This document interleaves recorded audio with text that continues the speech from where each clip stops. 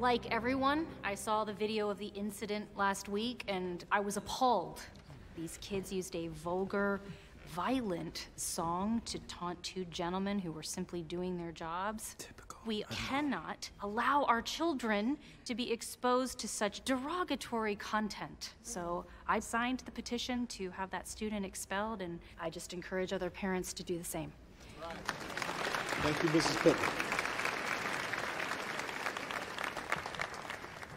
Superintendent Cook, Jada Jackson, it's a pleasure to finally speak to you. I was told by Principal Rhodes you'd be calling, but that never happened. My apologies. My daughter, a 16-year-old child, was the one physically assaulted by Officers Long and Tate last month. Want to know why? Because she sold candy.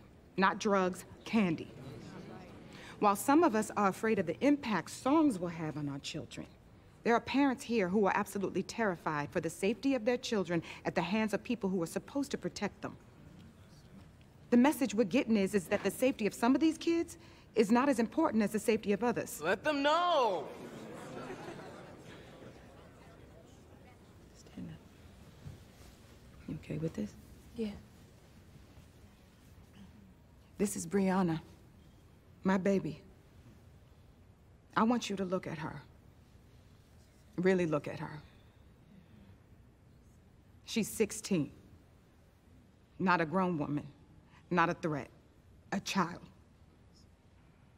Do you know how I felt when I was told 2 grown men manhandled my child? As a mother, what am I supposed to do? As a superintendent, what are you going to do?